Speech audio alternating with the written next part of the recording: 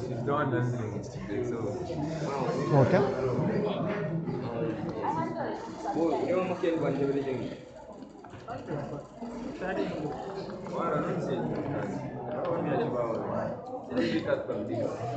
Okay, so wait. Whatever tips from missing. Some.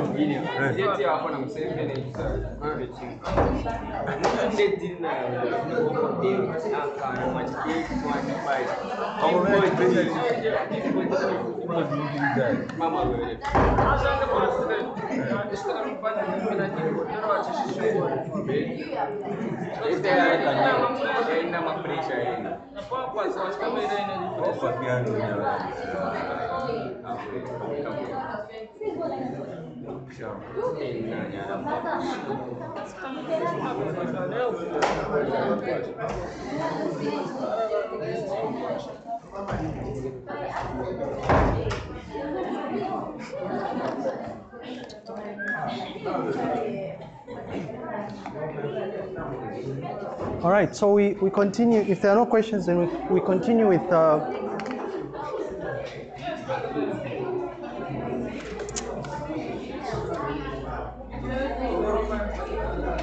She's sad, right? You call home and tell them at UNZA we have the way we switch off the lights is it's a sad place, right?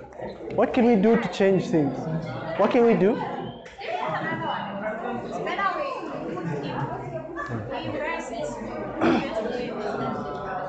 All right, so we continue our discussion. So we're trying to finish off. This so-called MIPS instruction set. I guess we've gotten to a stage where we understand the whole point of this instruction set, right? So typically, any sort of like computer system hardware will have an associated instruction set, right? And the instruction set signals to potential programmers on what exactly it is they can do with a computer system by way of instructing it on what it should do, right? So the core instruction set more or less like building blocks that help you come up with more complex software programs or software applications, right? So before we start here, just a reminder, tomorrow and day after tomorrow, we are going to meet in there. The reason we're doing this, by the way, is I'm worried that we might not be able to cover some of these things with Nonde by the time we are writing the test, which is why we decided to combine for us to have like some sort of hands-on sessions, Wednesdays or Fridays or something where we get to practice. And then this thing is due to tomorrow at 02:30 because it was uploaded 2 hours late. So, and then the test, take note again, right? Right, so, I mean, to wrap up, what we're gonna do is just walk through these different things. I can't see.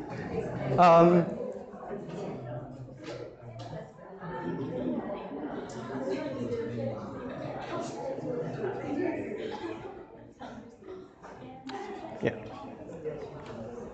All right. So we know now, after doing our very comprehensive research, the fundamental differences between RISC and CISC, right? I mean, this is by no means comprehensive, but I just thought I'd give a rundown of some of the things that we already know. You know, we're focusing more on RISC because MIPS is a RISC-based architecture. You know, things or traits, characteristics like fewer instructions associated with this particular philosophy, fixed format typically, right? Because the instructions have a fixed format, efficiency, right? They're more efficient. So it's much faster to execute instructions that are associated with this, right? And of course, it's much faster for you to decode because they're not as complex as instructions associated with CISC-based architectures. Because of all of this, obviously, the circuitry that you get to work with is much simpler. But there's a drawback, right? Because you're working with a fixed instruction set, problem arises when you want to perform complex things. Right? It turns out that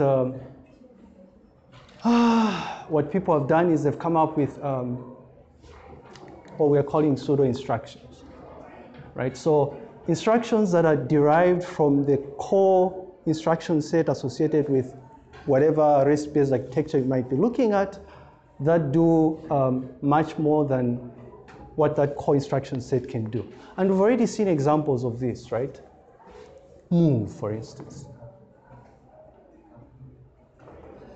Load instruction, and we'll see a few other examples like, unconditional branches, for instance, right? But the bottom line here is because you're working with a fixed set of instructions, and because you might be wanting to do other things other than what can be allowed by that fixed instruction set, what you do is you come up with pseudo instructions, derived instructions, right? And the pseudo instructions would obviously have to be converted into a form that the CPU is going to be able to understand. Because ultimately, this so-called instruction set is more or less like operations that your CPU can perform. What we're saying is a RISC-based architecture, the CPU associated with the RISC-based architecture does not know what move is, because move is a pseudo instruction. So what ultimately has to happen is this has to be converted into its equivalent bare instruction that the CPU will be able to execute. Right? So really the difference between pseudo instruction and bare instruction is obviously intuitive. Bare instructions are actual instructions executed by the CPU, or read instructions that make up the core instruction set of that particular architecture. And then pseudo instructions would be derived instructions from the bare instructions. Right? So something else that has come up a lot, and I've pointed at this, is the fact that when you make use of pseudo instructions like load immediate or move, you notice that qtspim, for instance, in this case, will show you the equivalent bare instruction that the CPU is going to execute. Right? So this is a source code that a programmer would probably come up with, and you notice line number 5 in this case is converted into add unassigned, right? So there's no move instruction. There's no move bare instruction. This has to be converted into a form that the CPU will be able to recognize and execute. Same goes for load immediate. There's no load immediate instruction. This must be converted to a bare instruction that the CPU is going to execute. Right? And so obviously, I mean, one would argue that sure, I mean, the instructions that form the core instruction set might be efficient, but once you start playing around with pseudo instructions, you end up creating like some sort of drawback, because this has to be converted into a form that the CPU will be able to understand, right? Time is involved there. Sit down here. In case you are curious, I mean, there's a whole bunch of pseudo instructions out there. So move and load immediate are by no means the only ones. I thought I'd kind of include some of the things that we've touched on. There is no div operation that takes in three operands or 3 registers. There's no such thing. There's no such thing, right? Sorry. Which is why, what typically happens is if you assemble your div operation that takes in 3 registers, what will happen is qtspim will show you the equivalent div operation that has just 2 arguments. But behind the scenes, obviously, what's happening is this div operation with 3 registers will be converted into 2 separate instructions. The original div instruction that takes in two registers, and an additional instruction that is going to move the result, because you're interested in the quotient when you're dividing. So move the result from the low register, which is why for the CPU will actually execute 2 separate instructions when you use the div instruction that takes in 3 registers. The same goes for mode. there is no MUL operation that takes in 3 registers. No such thing, right? Behind the scenes, what the CPU does is it executes the mode operation and the move from low here, not MFO, right? So get the point here. I mean, other things that are there, like unconditional branching, things like branch if greater than. There's no such thing as branch if greater than. In actual fact, behind the scenes, what you're doing is you're making use of the branch if not equal, for instance. Right, so this is pseudo instruction,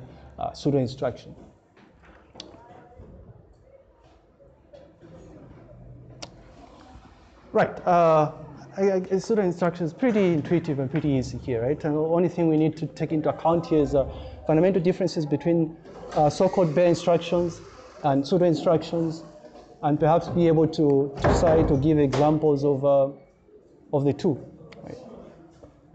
And why it's desirable to have one over the other or something. All right, so next up is so-called instructions for decision making. You notice that we've got into a stage now where we are saying, sure, we understand that we have these individual instructions that form the core instruction set and perhaps pseudo instructions as well. But then how do we go about implementing complex applications that do much more than just add 2 integers, for instance?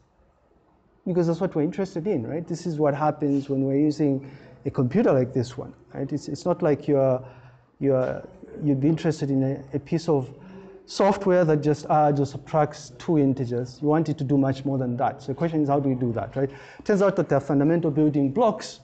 This is what we're looking at here, trying to understand exactly how these are implemented by the machine. So first up is instructions for decision making. This is something you do over and over again when you're writing software, right? Depending on an action that might be performed, you might want to execute a particular piece of code, or you might want to not execute a particular piece of code. And the only example I can think of here is that small little Python program that I created where we were wanting to print whether someone passed or failed. Right? You're making a decision based on whether the input coming from a user is going to be less than 22.5 or if it's going to be greater than or equal to 22.5. That is a decision you're making, right? So you have to write a series of instructions for doing that, right? It turns out that MIPS has and listen guys, there's a whole range of examples we can think about here, right? It's not just well, it could be age, how old are you? You know, if you're less than a particular age, you can't be enrolled into grade 1 or something. They used to do that back in the day, you know.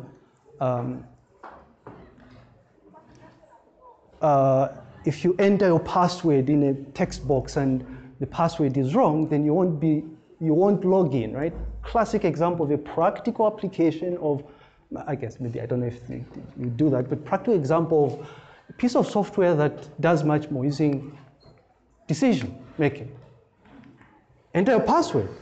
Password is wrong, right? You won't log in. Enter a password, correct password, you log in, right? You're making a decision.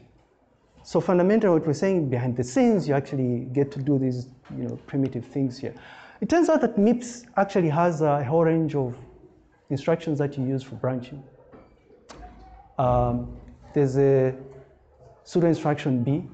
This is like, it's called unconditional branch because what you do is you branch without any condition. So you just write an instruction, say branch. You just, whatever happens, irrespective of an outcome, you branch to a specified label, right? So you'd have I guess instruction 1, instruction 2, branch, instruction 3, I guess. What happens with unconditional branching is you execute the instructions one at a time. Once you get here, what you do is you branch, irrespective of what has happened there, just branch. You go to X. It's like you're saying go to X, right? And then you jump this instruction, so you won't execute this instruction, and then just go direct to X, which is a label. We'll look at examples just now. Right. And I want us to think about scenarios where we would use one over the other, right? When can we use an unconditional branch? I don't know. There's also branch, branch if equal, which is BEQ. This is the syntax here, where you are essentially checking to see if the contents of this register and this register are the same. If they're the same, so branch when equal. If they're the same, you shall branch to the label. So you will go to that label. If the values are not the same, you will not execute. It's like you're going to continue executing the piece of program sequentially. So you execute the next instruction that follows this statement here. You notice it's logic, right? Branch when not equal, like the opposite of that. You're checking if the values that are held by these two registers are not the same. If they're not the same, then you shall branch. If they are the same, you do not branch. Do you understand this? Making sense? And then also you can, like I said, you can make use of so-called pseudo instructions like branch if less than. So you're essentially just checking to see if the value in here is less than the value in there. Yes, and then you jump. Now you're saying, for example, branch with equal, source register, target register. The label in this case should be what is that? The label would be, I do hope we have examples. The label would be instructions that you create. Remember when we said, when you're writing, right? When you're writing a piece of program, we normally have this, right?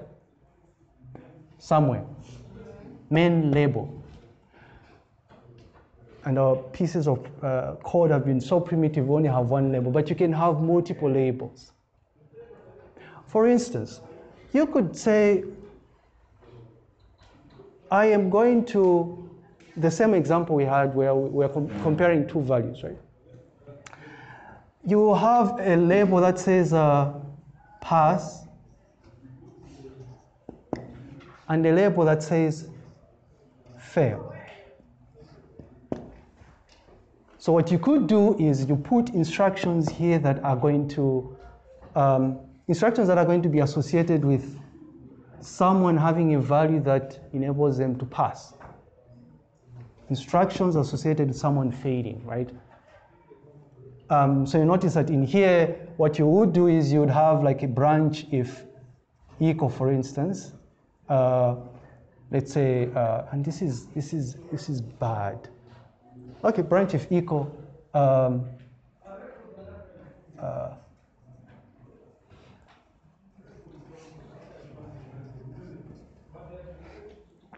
I've given a very bad example here. But let's say we're just checking to see if someone has gotten, a value that is equal to 22.5. We're just trying to check those that have gotten 22.5, right? The value that you'd have in 9 is perhaps I had coded 22.5, that's 22.5. And the value in 8 is like an input that you're getting from a user. They will just type in an input, yeah? So it will check. If someone types in, say, I got 20, for instance, you know that 20 is not equal to 22.5. So this will not execute. But if someone enters 22.5, then you know that 22.5 is going to be equal to 22.5, right?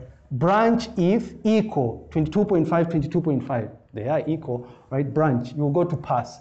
Meaning that in path, you must have instructions that you would want to execute associated with someone passing. So perhaps it would be like just print the string saying you passed or something. Now I'm simplifying things here. This is not how you write them, right? You passed. Yeah. So what you have in the label is instructions similar to the instructions that you put in main. Only the instructions will be executed depending on whether the condition has been satisfied. Yes. Is there like, since you're saying 22.5 means you've passed, then less than that you failed. So is there a register that carries what you want it to equal or not equal to? No. The register? It's So you, it's your job. So I'm just going to how am I going to tell the computer that I want to find out who got less than 22.5? You're writing the instructions. You would have to write the instruction. So that I mean like so. Maybe let's do this. Okay, maybe in case people are not. I know some people. I don't know if people understand. Is there anyone who doesn't understand what we're saying here? That's not true. There's no stalling here. You know, it's we shall do this even if it means making up. We have to do everything. Okay, so here's the thing, right? You know, there's some people, I've interacted with some people who say, no, we don't understand, thinking that the lecture will stop and then, no. Well, we shall do this. Here's the thing, right? Branch example 1. Whoa.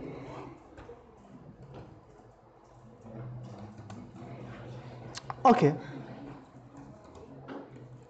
Program, illustrating, branching, right? So let's say we are writing a program to check if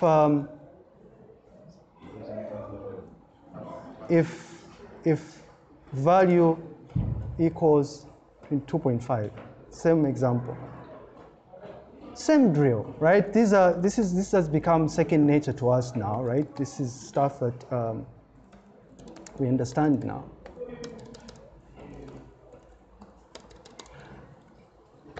What we're saying is, you're interested in implementing a program that's going to check if a value is equal to 22.5. So you already have the number that you're going to be comparing against. The first thing you need to do is obviously load this number somewhere, right? Now what I'm going to do is I'm going to load 22.5 into register 8, right, as a starting point. And then because I'm interested in checking... That's in main. Yes, it's in main. But because I'm interested in checking whatever random value someone is going to use with this, I need to account for that random number, right? And we can do different things. We can prompt the user to enter it, but we'll simplify things. Let's just say we'll hard code it again. Let's assume this is value entered by user, right? And then we just assume the user has entered 30. We're just assuming the user has entered 30. The way branch if equal works is we're saying BQ, that's instruction, it's predefined, branch if equal. It takes in 3 arguments, right? Registers you're comparing against. You're going to branch if, in this case, if the value in 8 and in 9 are equal. I'm going to tell this piece of program to say branch to, let's say, I'll call this equal label or something.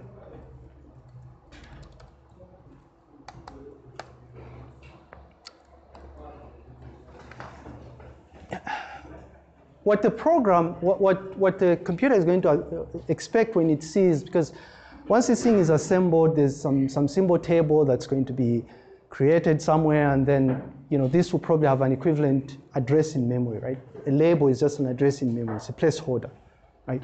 So what this means is that I must have a label somewhere in my source code here that is going to spell out exactly what must be done if these 2 numbers are equal, right? So I must have an equal label, like so. And an equal label is the same as main, right? A label is followed by a full colon. And in this equal label, we're just going to do a simple thing. We shall print. Because we want to print, I need some string somewhere up there.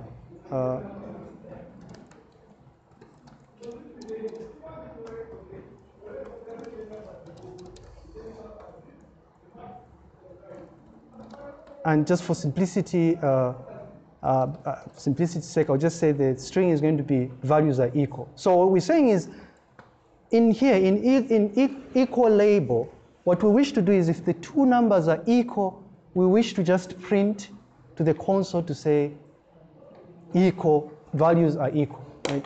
And we know the drill in here. We just say, how do we print? V0, 4, right? Syscall, but up here we need to load the address of the string, right? Var equals.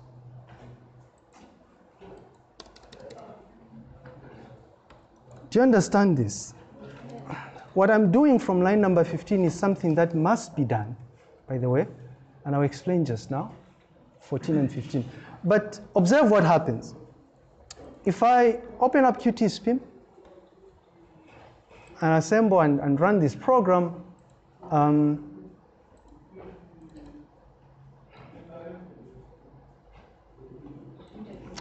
thank you very much. I mean, why am I, we just assume it's 22.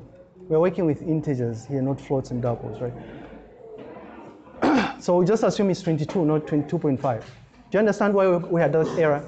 We're not working with coprocessor 1, we're just looking at integers, we're simplifying things here, right? It doesn't change a thing here. So if I run this, right, you'll notice that because the values I just entered are not the same, there's nothing that's printed on the console here. But if I change this 9 to 22 and execute this, load initialize, yeah? Conditional branching. You only get to, you're selectively performing operations based on whether or not a particular condition is satisfied.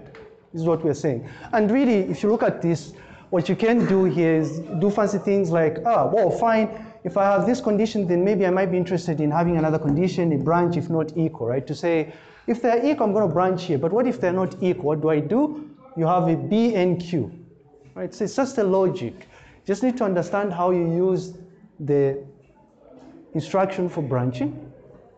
The rest is just, logic. How do you go about implementing what needs to be done when the two values are equal? Is this making sense now? Yes, sir. Why do we have clause in line 15? Right. So this is important. His question is, and I forgot, this question is, why do we have line number 14 and 15? It turns out that if you don't put line number 14 and 15, it's logic. You run into a logical error, right? A logic error, because what the CPU will do is it will execute everything.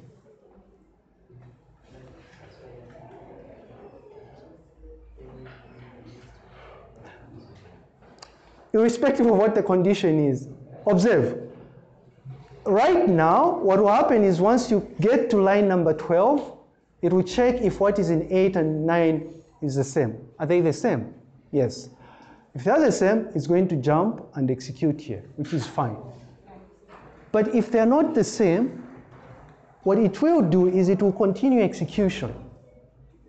Now, if the values are not the same and we don't tell the program to say this is where the main label ends, then what will happen is it will execute everything, including the things that are in the equals label. So it's like it defeats the whole point of you having this label in the first place.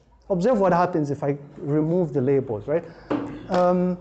If I say remove sorry, not the labels, remove this graceful execution out of main and put 13 here. What we expect is, we don't expect a string to be, logically we wouldn't expect the string values are equal to be printed now, would we?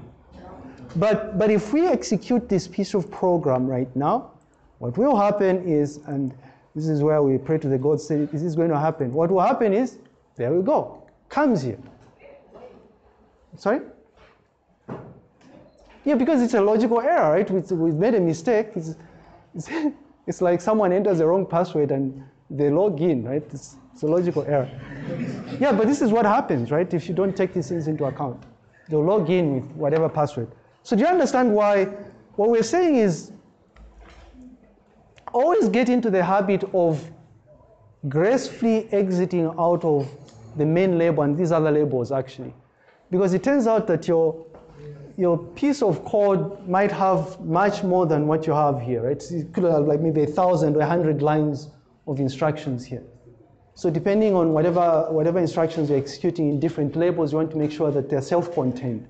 And the way that you specify to the CPU to say this is where this ends is you use system call code number 10, which is why we had it in line number 14 and 15. Is this making sense now? People always make that mistake, right? I don't know. Graceful exit out of here.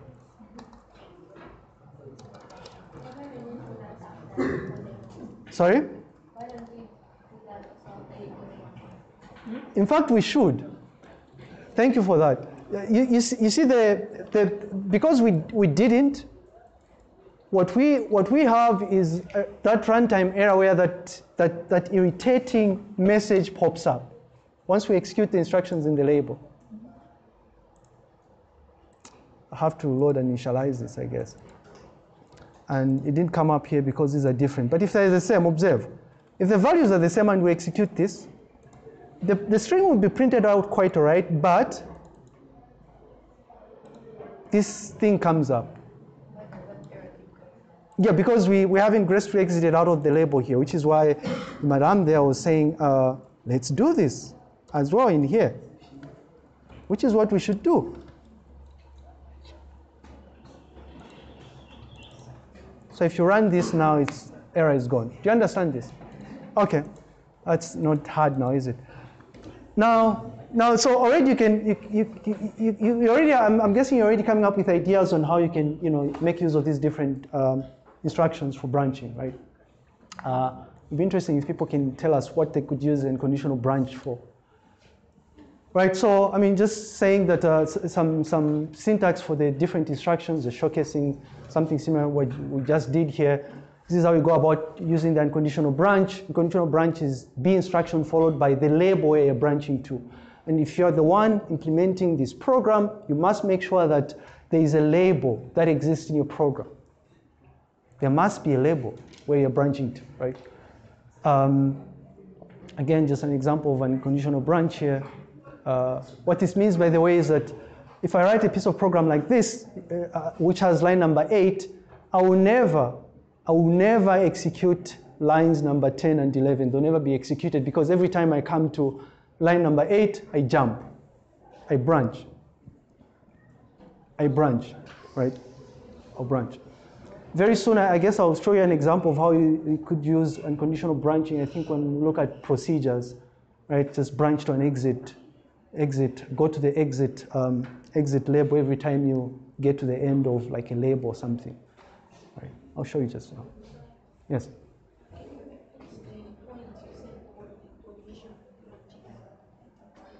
On the conditional branching? Well, the unconditional or conditional? I think I'm going blind. I don't know what's happening. Sorry, deaf. No, seriously, I don't know what's happening here. I should probably go to the hospital. It could be serious, right? I'll be bad. My entire livelihood is centered around having eyes and ears here. Turn into a pulp or something. Now, so the difference between, I guess, best way of explaining, our question is, what's the difference really between an unconditional branch and a conditional branch, right? The difference is that one of them must have a Boolean expression that we evaluate either true or false. This is what we're saying here. Are these numbers the same? Are these numbers different? Is this number less than this number, for instance? Those are conditional branches, right? And you notice that for conditional branches, because you're comparing two different values, you must have things that you're going to compare against, which is why all these conditional branches have like two registers in this case. Then depending on what the Boolean expression evaluates to, because what you're doing here is you're checking this and this. The result will either be true or false here, right? Is this equal to this? True. Is this equal to this? False, right? That's why I'm saying it's a Boolean expression. But for unconditional branching, what you're saying is there's no associated condition. You just go to the label, you just branch to the label, which is why it's called unconditional, because there's no condition. Right? Every time the CPU comes across that instruction, then it goes to the label that you specify. It's like, in fact, what literature will tell you is that it's like the equivalent of go to. You're just telling the CPU, say, go to this address in memory, right? Just go to this address in memory. Sir, Yes? is it possible for the unconditional label to have, let me say, 3 branches? We have the equal to branch, not equal to the greater than, and the less than branch. Let me say you are inputting values. Then in your main, you put in options for so that the console should print if the value is equal to, it just branches off to the equal to value. If it's not equal to, it branches off to the instruction that's going to tell us that the branch is not equal to. And if it's less than, it just branches off to the instruction that's going to tell us it's less than. Is that possible? It is. It is possible, but you see, because that's an excellent question, by the way. You will have fun next year.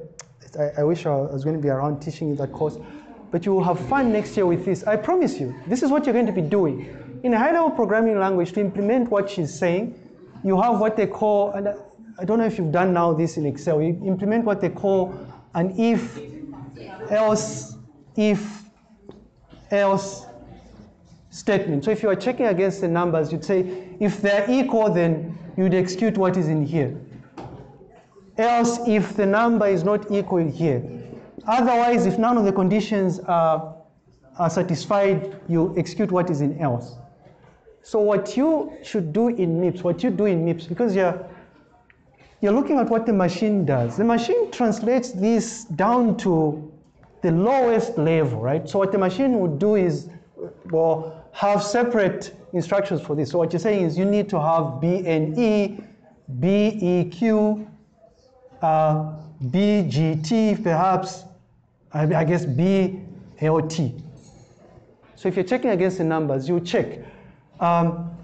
If a number is equal to 22, you will go to X, well, A, B, C, D.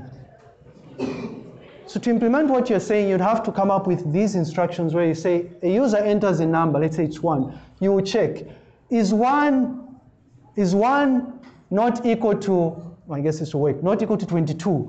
Then you immediately branch and go to A.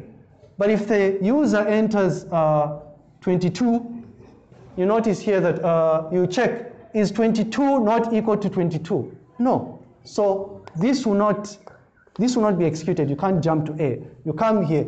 Is 22 equal to 22? It works, right? And then you jump to B, for instance. So to answer your question, you would have to come up with separate instructions that are aimed at achieving what it is you want to do, depending on what condition is satisfied. Yes? Which is much harder, right? This is why we need to abstract what the machine does. This is far much easier than this. Far much easier, right? This is logic. Yes, sir? First question is, can you implement an if statement in assembly? Yes. So you can, because what the machine does is the machine converts what you would have in a high-level programming language. So if you have an if-else code block, what the machine will do is it will convert this into equivalent assembly language instructions. So yes, you can. So to come up with an if statement in assembly, you have to write Yeah, so these things here. all the 4 have to be included. Well, it's not all the 4, obviously. You notice that some of these things are redundant, right? Oh, this is false, I guess. Some of these things will probably never be executed. unless if you order these things in the correct way. Do you understand this? Like if I put B and Q here and BEQ, there's never going to be a point in time when BGT and BLT are going to be executed. Do you understand this? Why? Because whatever number you enter, it will either be equal to or less than, or not equal to. So these two will never be executed. Do you understand? Think about whatever number, think about any number here. 1 here. 1 is not equal to 22, so you branch to A. 22 is equal to 22, so you branch to B. 100 is not equal to 22, so you branch to A. You will never execute these things, right? You always be jumping to A and B. So for you to implement an if-else statement, you have to really think long and hard about how you're going to properly order these different instructions here. Do you understand this? And like I said, I mean, if you look at the equivalent bare instructions for BGT here, you realize that really behind the scenes you're just using B, Q, and B and Q. Yes? So you can either choose to use what it's like using the same if or else and else or something like that. You can either choose to use B not equal to or B equal to, or maybe use the B is it greater than in the next step. You choose to get rid of it. So choosing is dependent on what you're trying to accomplish. Everything you do whenever you're writing Excel formulas is dependent on the logic. What are you trying to accomplish? So whether or not you're going to use BNE or BGT will depend on what the problem is you're trying to solve. If you're trying to find out if someone is broke, you obviously use BGT and BLT. There has to be a threshold for knowing whether someone is broke or something. Okay. Sorry? Yeah, you have a threshold. How do you define someone being broke? Not having money. Maybe not having less than 20 kwacha or something, or 50 kwacha, right? So you come up with a condition, BLT 20, branch to broke, BGT 20, branch to not broke, right? Do you understand this? Like, and here's the thing. Here's the other thing. What if someone enters 20? If they have 20 itself, you'd have to decide to say, or maybe broke is less than 20, greater or equal to 20 is not broke. So what you need to have is 3 separate instructions: BLT for broke, BGT for not broke, BEQ for not broke.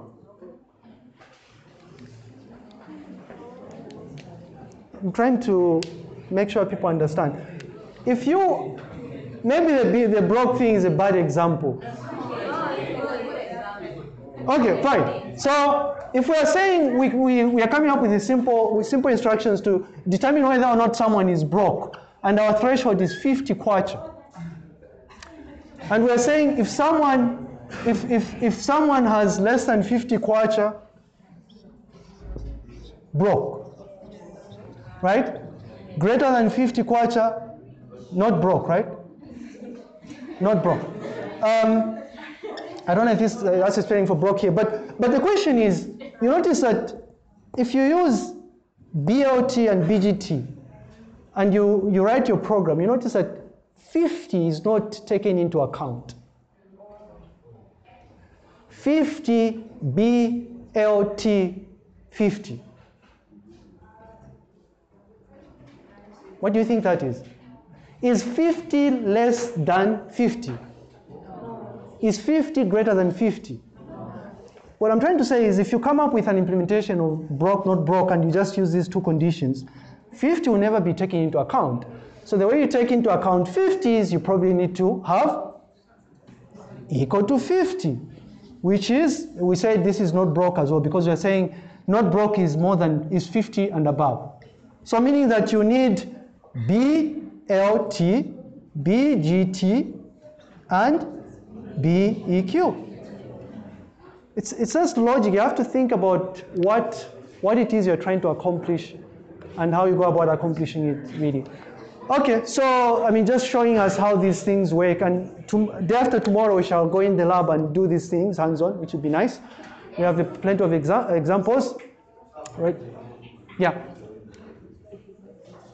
Okay, you and then. We had an execution of those same instructions, like branching not equal and the rest of them. Like, let's say we had 4 of them. Let's say we wanted to come up with a program that had to include 4 of them. Are we gonna have to put them in different levels? Like branch not equal to will have to be in a different level. Again, it's logic. What he's asking is, I don't know, correct me if I'm wrong. What he's asking is, if you want to come up with, let's say, instructions that make use of, let's say, all these 4. Your question is, should they all be in one label, the instructions? They must. But it depends on the logic. They must, though. They should. Because what you're doing is, for you to decide to come up with these instructions, you must already have values that you're going to compare against, right? So if you have the values defined in main, then all these 4 instructions must be in main. And then from main, this is where you're jumping to a desired label, right? So it could be A depending on whether this is not equal, B. But obviously, you would have to have separate labels here, A, B, C, D, with different instructions associated with them. Now, listen, I mean, this is not that hard. What makes it easy is because it's all logic, right? So, I mean, examples of I'm just showcasing examples of how you go about using these instructions. So BQ here, this was supposed to be BNQ here, branch if not equal. Same drill, right? Whenever you have a conditional branch, it means you're comparing values. You have a Boolean expression that results in true or false. So you must have 2 input values that you're comparing against, and you must have a label where you're going to branch to, depending on whether that particular condition evaluates to true or is satisfied. Because the condition, for conditional branches, the condition can only be true or false. Nothing else, it's true or false. Which is why, by the way, I'm guessing you're thinking now, true or false, 1 or 0. Right? Yes? On the branch label, yeah. Use maybe a different name label or something. Yeah. So his question is, this is good stuff. His question is, can you use, this is defined by the person writing code. So if you're the one writing these instructions, you get to decide what name you want to give this. This could have been X, this could have been Y, this could have been your name, but it's always advisable that you use things that make sense, right? When you're writing these things, because somebody else is probably going to read what you're writing. You might want to refer to this. So you don't want to, a couple of weeks from now, thinking, why did I give this label the name X? Right? But if you gave it the name, branch label, and branch label is not even good here. But if you're working on a broke, not broke, this would be like not broke or something. Right? Okay, I mean, you notice the thing here is just need to kind of remember how you use the conditional and unconditional branches. Again, if there's a question that comes through, there'll be a table with instructions, right, and what they do. So you have to do is think about how you go about using the instructions, really. And the other key thing here, what we spoke about here. Again, I mean, this is trivial stuff. You notice even though this is the pseudo instruction, again, takes in 2 variables and then you're branching. But the only difference from this pseudo instruction from the core, the bare instructions we're talking about here is you're doing much more than just checking if a value is not equal to. Right? You're checking against a number to see if it is actually less than that particular, or another number that you want to compare against. Here's a question for you. Something to think about here. If you were not going to use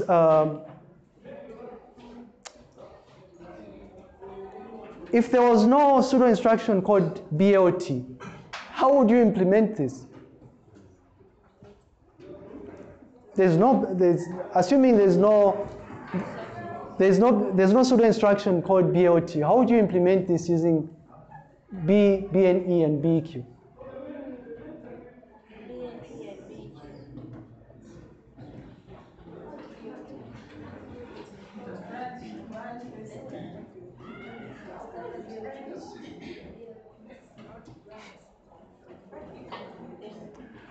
These things, right? Conditions are best done by thinking about.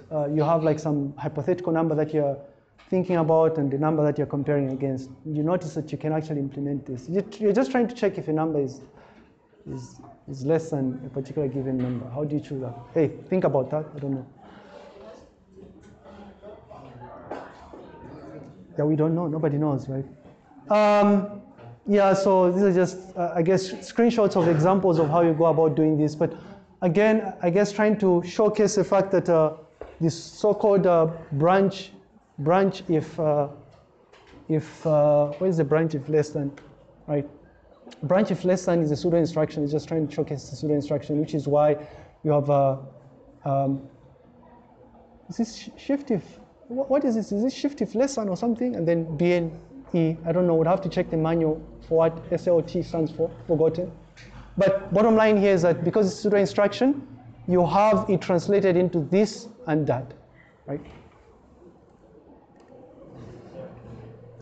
Again, BGT and no difference here between BLT and BGT. The difference is in the logic and what happens depending on what values you're comparing against.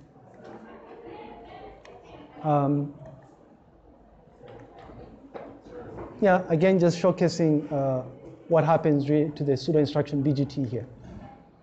Something to, I guess, think about here as we are transitioning to loops, I guess, is how you go about doing this, right? Let's say you are wanting to write a program that prompts a user for an input score, and then it classifies it as either a pass or a fail. How do you get to use conditional and conditional branches to accomplish this? I don't know, right? Something to think about, I guess, I don't know. What if we wanted to do much more, right? Not just pass or fail, but we want to figure out if the value is an A, B plus, B, C plus, C, D plus, or D. How do we do that?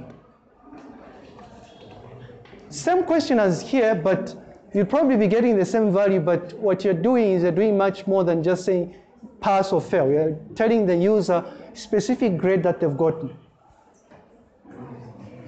The hell is this? Copy. Are we following?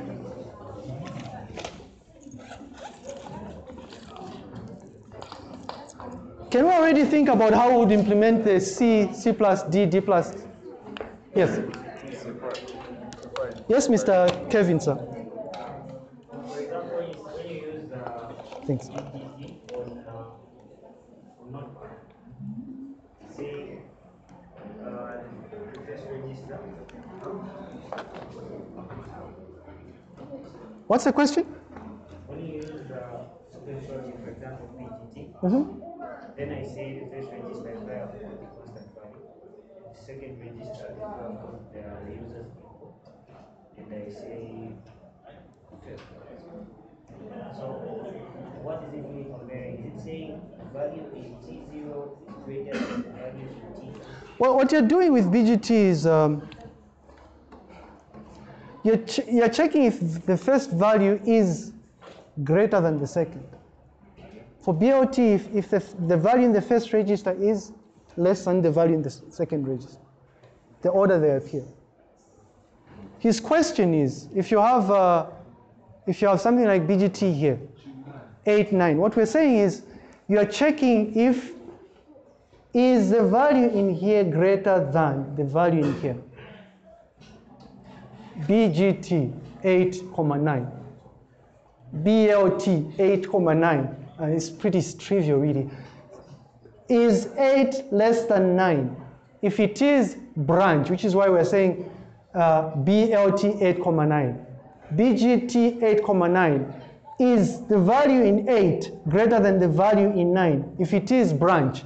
Branch if greater than what is in 8 and what is in 9. Branch if equal to BEQ, what is in 8, comma, what is in 9. Is this making sense, guys? Think about this. This is nice, right? I don't know. What would you do here? But it's true. You notice that. Sorry?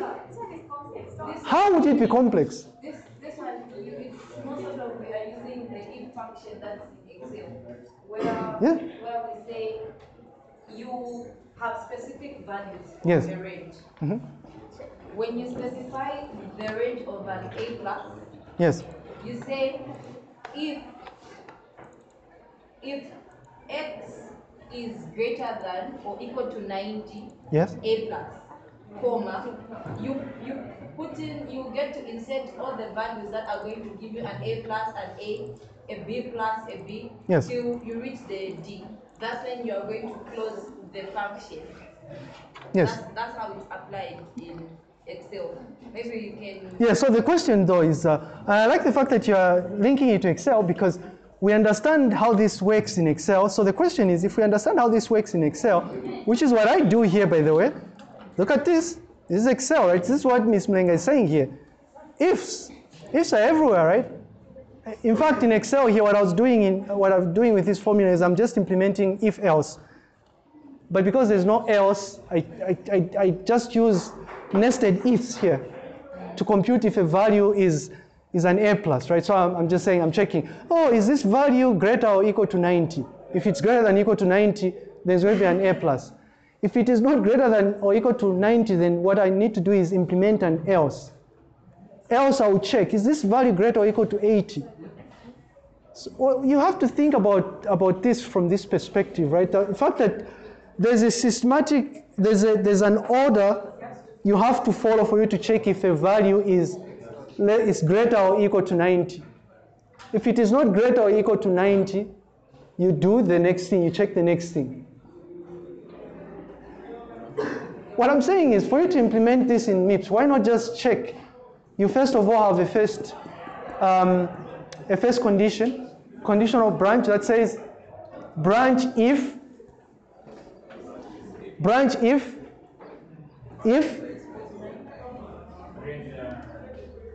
or equal to 90.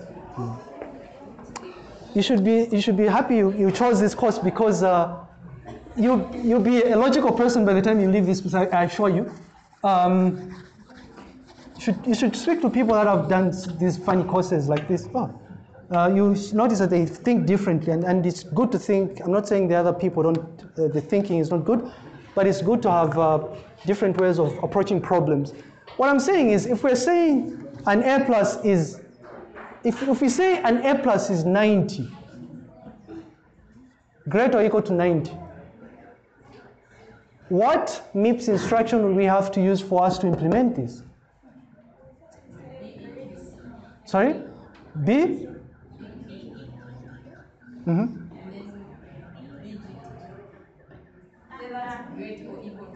Okay, yeah, but so you understand what we're seeing here, what we're saying. For you to implement an A plus, you'd have to have BEQ and BGT.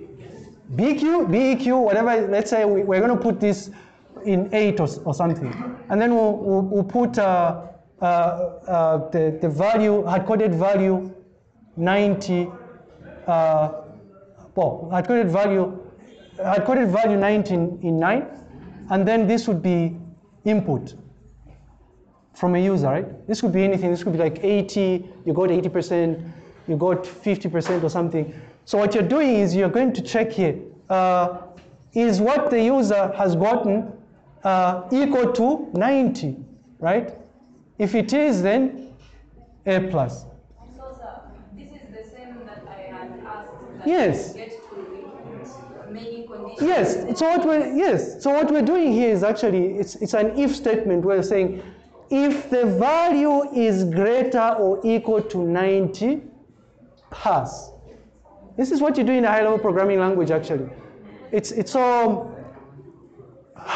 it's so easy to use that you don't have to have separate instructions, right? I mean, Excel is a bad example. If I was using Python, I'll just write a simple statement that says, if the value is less or equal to, if let's say A is greater or equal to 90, then do something here.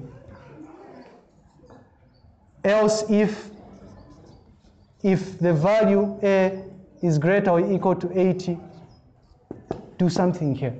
And then I have like multiple if statements corresponding to the different conditions that I have, because it turns out that I have conditions for A plus, conditions for A, conditions for B plus, conditions for B, right? So in MIPS though, going back to our MIPS example, in MIPS, what we have to do to implement the A plus is check first if the value entered is equal to 90, and also check if the value that has been entered is greater than 90.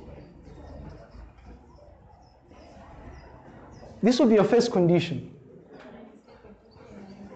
You know that for a person that has gotten, if this was a test, so anyone who has gotten 90 up to 100, the condition will be satisfied.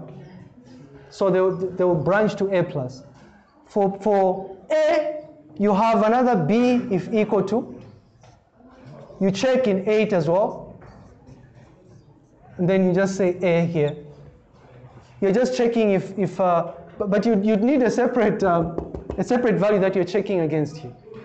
And in fact, if I were the one writing this, I would just overwrite what is in 9 somewhere here and just say, what is in 9 equated to 80, but the input still remains the same. So that when you get here, you'll be checking the input. If a person has entered, let's say, 88, for instance, you come here. Is 88 equal to 90? No. Is 88 greater than 90? No. So this won't be executed. You come here, you know that the person's value does not fall within this threshold, within this range. So what you do is you say, I want to check the next condition, which is like an A. So an A threshold is 80. Is it? Don't know. 80. So you come here, you overwrite this, and you say BQ, the same input value against 80, BGT, the same input value against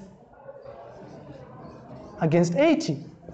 So against 89 or 88. Think here, 88 failed here, you come here, you say put 80 here, you check.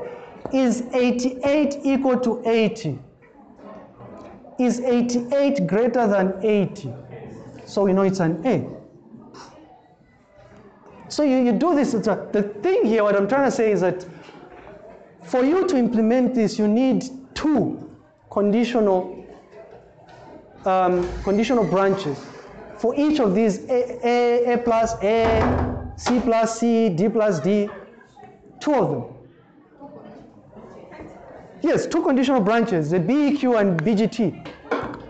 Now here's the thing, the people that are thinking here, I'm guessing, how would we do this if we wanted to start checking the conditions from the smallest?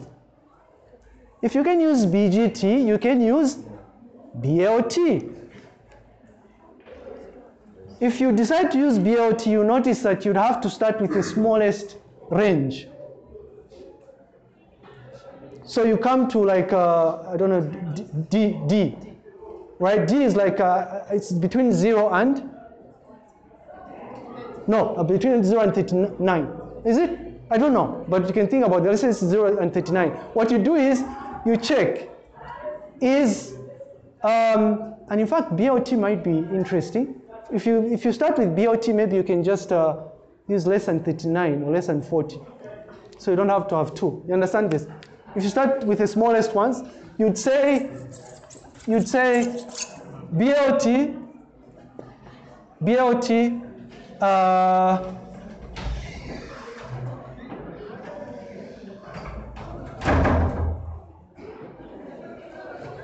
40, BLT 45, BLT. Think about this for a second. If you get 5, you will come here. Is 5 less than 40? branch to D. If you get 41, is 41 less than 40? Is 41 less than 45? So you branch here. So what I'm trying to say is, if depending on what order of, you see, what you're doing here is to implement the logic is you're just thinking about the correct order that you're going to follow, right? And it turns out here that if you use this, you don't need two unconditional branches, just one.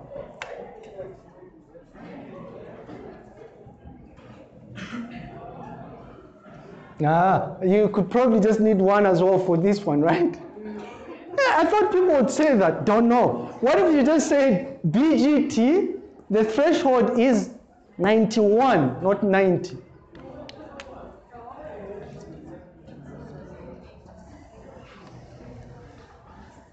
Let's say the input is 90. Is 90, no, not 91, sorry, 89. Logical error, right? 89. Is 90 greater than 89? So, A plus. Just guys, just logic. Now, on Wednesday, we shall do some really nice examples to try and, sadly, we have to do this because the test has this, so. Are there any questions? I will stick around for those that, I don't know if are you busy or something? Sorry? You're liars. You always.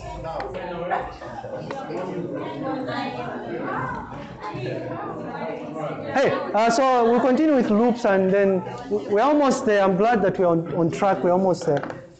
This would have been less painful if we had done formulas in Excel but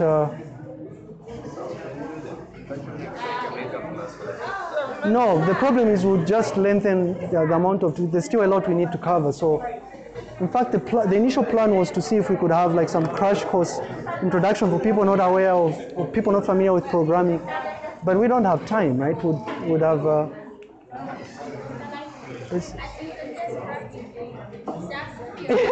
that would be a good one. Yeah, I think, no, there will be no such thing. You probably have 5 people in one room answering the same question, but it would be, I think we'll turn it into a practical one. Don't you think so? That would be nice. There's no such thing. The rules don't allow that. Sorry? What do you mean other questions? It will be practical. No. Thank you for telling us.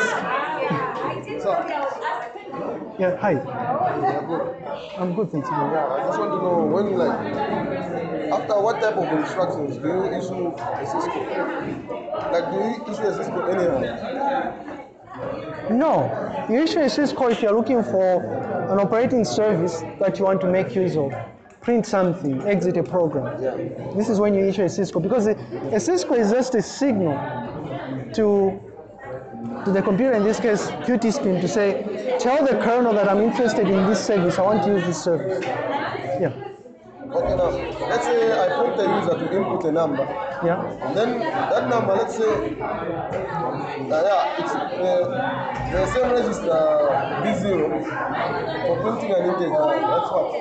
4. No. 4. 1. 4. Oh yeah. Well, for reading a string, yes. Okay. So like it's not 4. It's 8. 8.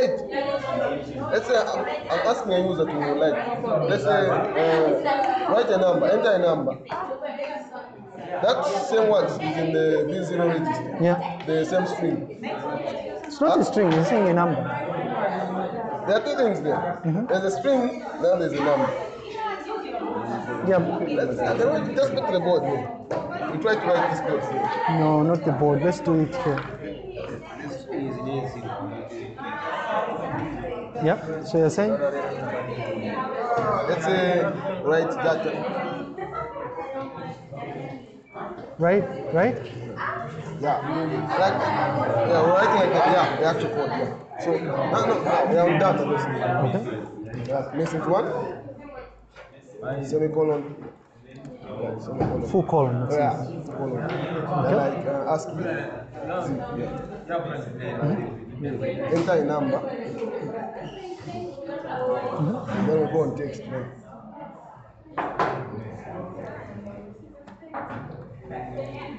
Yeah, we go on text. So we want to print this. Okay. Like load immediately. That's 4. For printing a string. Then load with A0. The same message 1. Yeah. You issue Cisco. Now before you then when the user enters the what? This message goes into this one. So No. does not go into this register, argument register. You see, what you're doing is you're saying load. There's nothing going in your register. It's just saying load the address of this data, this piece of text, which is data in memory. Load the address into this register. What you're loading is the address. You cannot load the entire thing into a register. Why? Register is 32 bits, right? How long is this going to be? How long is this message? How many bits is this? 8. 1, 2, 3, 4, 5, 6, 7, 8, 9, 10, 11, 12, 13, 14, 15, 16. 16 times 8. What is 16 times 8? Can't fit, right? Won't happen. Won't happen, right? Doesn't work like that. How many did we count? 16 times 8. Yeah, it can't fit. Yeah. So what you're loading is the address. In fact, it's a beginning address of this data. Yeah. So now here it will show on the console. Yeah. But now the user will enter like 1. Okay. Yeah. So this is the same address we use for printing and integer. So Yes. do I have to get the address out first before I put an integer there? No, you don't have to. Because you see, we said this, and the reason why we started our discussion of cache, registers, CPU, fetch, decode cycle is we wanted to understand what we're doing. Yeah. Registers are temporal memory locations. Yeah. You don't have to remove what is in the register, you just overwrite what is in there. So how do you print an integer? Yeah, 1. Then we get we load. No, not Cisco, but we. What do you load? What do you want to load? Load Cisco. Load Cisco. You can't. No. It's just Cisco. Why? Okay, why are for we printing an integer? Why are we calling Cisco here, guys? For printing are you crazy or something? Listen. Sir, printing an If you're printing an integer, right? You load. The question you should ask yourself is, what do you want to print? If you're printing an integer, what are you printing? So we have to put now. Here's the thing here. Is there anything syntactically wrong with what we've done here? Is there something wrong with what we've done? Is there anything syntactically wrong with what we've done here? I have to put first the number. No, yeah, I know, but is there anything? Look at what happens here, right? There's nothing syntactically wrong. What are you going to print? Nothing. What will be printed? Just the message. What is loaded in A0 in number 8? A0. Address of the thing is what you print. Observe. If you print this, you see this number here. Yeah. This number here is the address. The same message you're printing.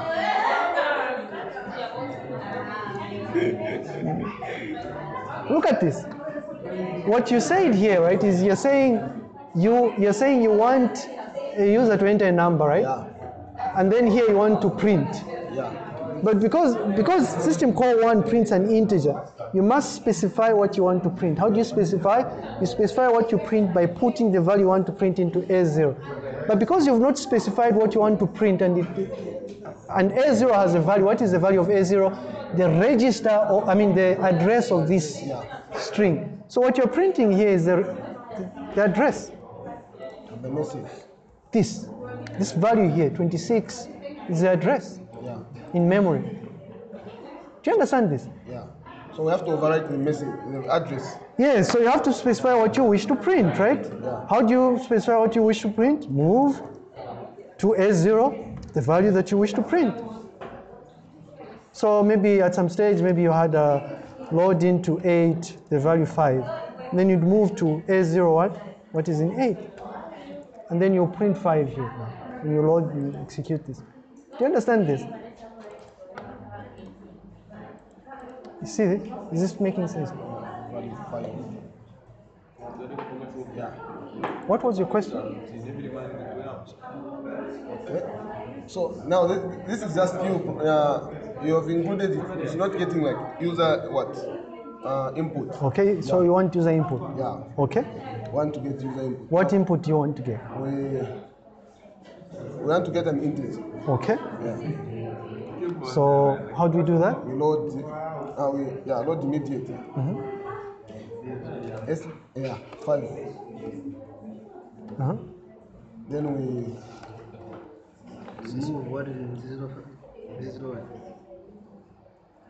First, when we have to read the integer before we. This is what we're doing in line number 11 and 12. 11, yeah. Then we. You want to print that? Yeah, want to print using system. That's one, huh? So we are here. Yeah. Okay. So if we want to print what the user has entered, what the user is going to enter, what are we going to move to S0 then? The address of the integer. No. Why would you want to move the address of the integer? Okay. We have to put the register which is containing the integer. Which is? Which is V0. Okay. To the argument register A0. Yeah, which is what we've done. Yeah. So if you run this, you're going to print.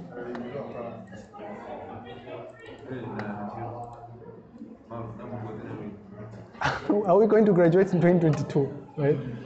Something wrong here. We're printing 1 again. What have we done wrong? We're not printing.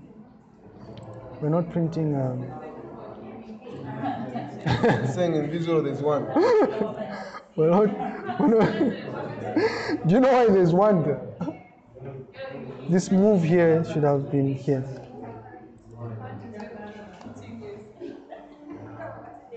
Do you know why there was 1? Yeah, it's the value of 1. It's sequential, right? Yeah. This makes sense now, does it? Yeah. I'm deliberately doing this because I'm trying to showcase to you the importance of using temporal registers and not any other funny things you use, right?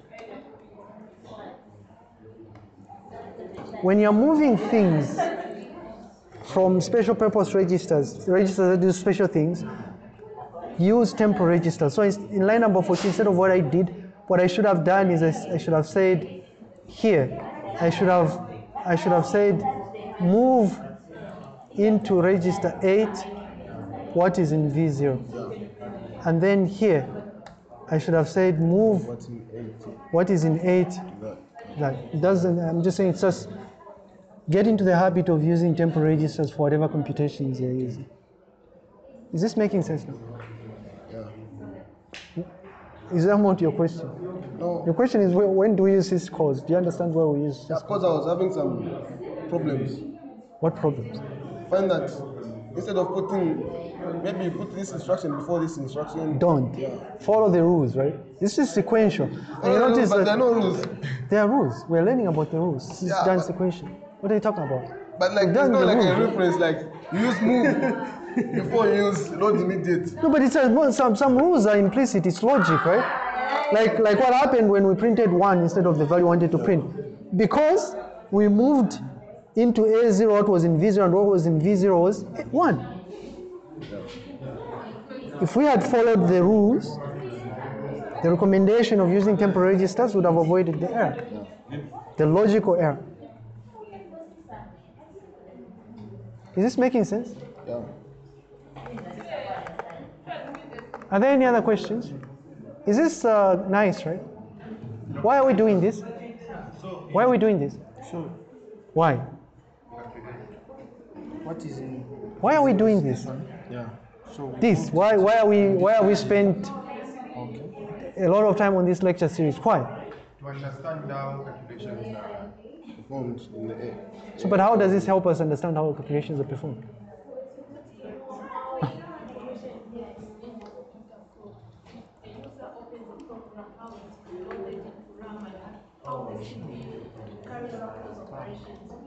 Yes.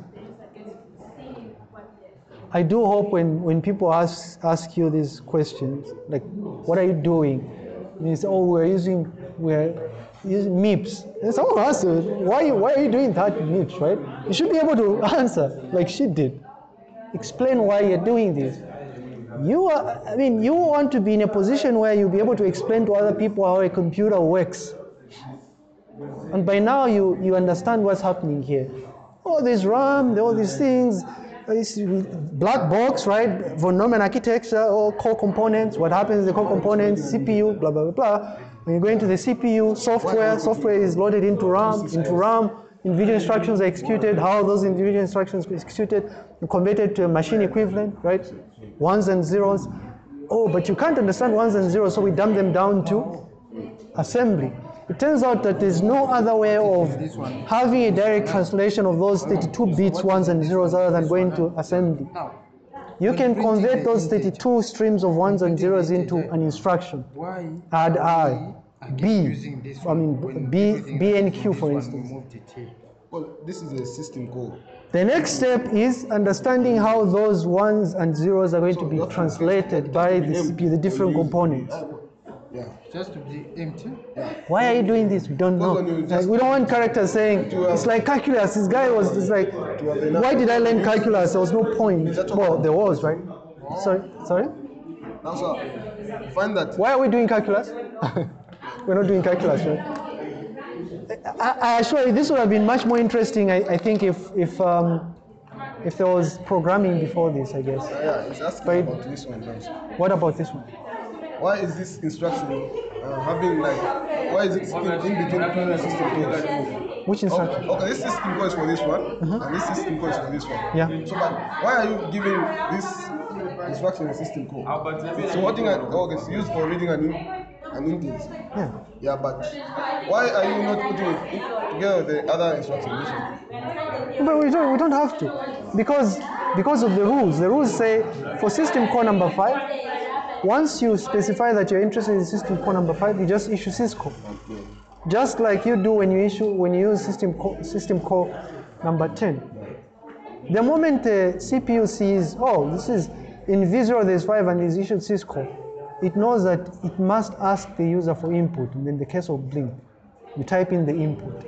That input though is going to end up in V0. Before you do other things that are going to overwrite what is in V0, move what the user has entered into a temporary register. Now, sir, just a minute. Here, I'm confused. So we have moved everything that is in here, in this register, not so? Now, when printing out the integer, so meaning this one is empty, not so? It's not empty. There's still, at this point, you see, move copies. You're getting a copy. Okay. Observe. I will say load into 8 the value 5, and then move into 9 what is in 8. Yes. I want to do that again. If I load and execute them our program here. Register status for 9 and 10, 9, 8 and 9, nothing, right? Yeah. Run that. What is in 8 and 5 and 9? 5. What you've done with the move operation is you get a copy of what is in that register and put it in the desired register. So what that means when you issue the move is the copy that was previous in there will still be in there. Okay. Right, that's what move does. Now, and I know, but move, it's not the move in English where you're saying when you're moving, I'm moving to the new race. It's not like, it's like, you understand what I mean? Maybe it should have been copy or something. So, but this instruction now overwrites what's in here. Yes. Because moving would be counterproductive if you wanted to move something out of there. It's like you'd need an operation to delete what was in the register. But there's no point in deleting because it's just like overwriting. It's like, think about this for a second, a file, right? You create a file and then you write contents in your file. If you're trying to put additional content in that file, what you can do is you can choose to open that file, delete that file, save it, and then start overwriting it. Or alternatively, You can just say, open a new file, write something, and then just do a save, and then select that file that you want to overwrite. Which one is faster? So can like, you say this instruction, like we remove this instruction, then we put add, then here we include register 0. Yeah, that's can it work? Well, I don't know. Can it? It's fine. Yeah. It can. There's different ways of, where are you going, Upe? There's different ways of, see you. There's different ways of doing this.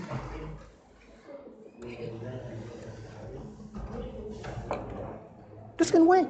You're doing the same thing. It's like there's a value in here, but what you're saying is, for you to get a value in here, add 0 to what is in V0.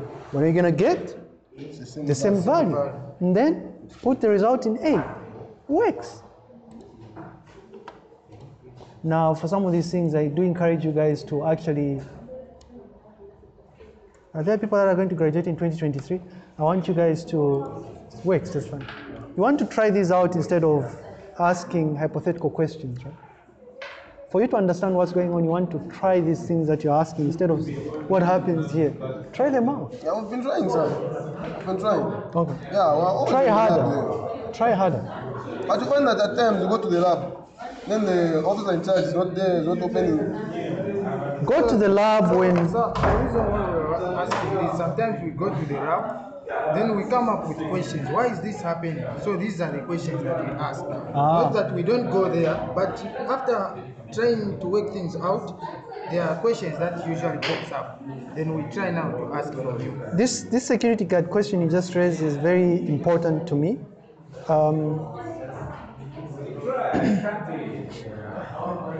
You do know that there's a timetable that's publicly available. Why don't you check that timetable for slots where you you do that? Yeah. It's even available on the group.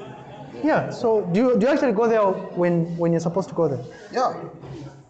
Please tell me when next you're going to go there and this thing will not be... We usually follow him when we go there. He's supposed to be there. So, like today, for instance,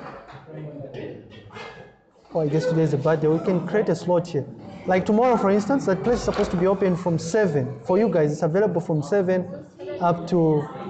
Why is this happening? It's supposed to be all over here, from 7 up to 12, actually. You have access to the lab, right? On Wednesday, from 7 up to 13. The lab is available. Some much bigger slot on Sunday also. Is it available on Sunday? Has anyone checked on Sunday? It's for 3 hours, yeah. Oh, so, but I asked you. We want some more slots. Yeah, but I asked you. You know why I created Wish? He's gone. Want some more time. The reason why I included Sundays, right? Yeah. The people, right? Millennials always come up with excuses. Oh, I don't have a computer. I said, fine. There's a lab, right? We've created slots. This slot was meant for people that were claiming they didn't have computers. Say that lab is there. It's hardly ever used most of the time. So we created these slots, but I wasn't sure that people were going there on Saturdays, on Sundays. So we can easily ask them to create, additional time on Sundays. Yeah, that would be nice. Okay. How many go there on Sunday? How many? Problem is you want to go partying on Sundays instead of church, but yeah, this is. No, you're supposed to study. The exam is coming on the 20th of November. Hey, I need to. Balancing. No, if I were you in first year, you want to understand what's going on.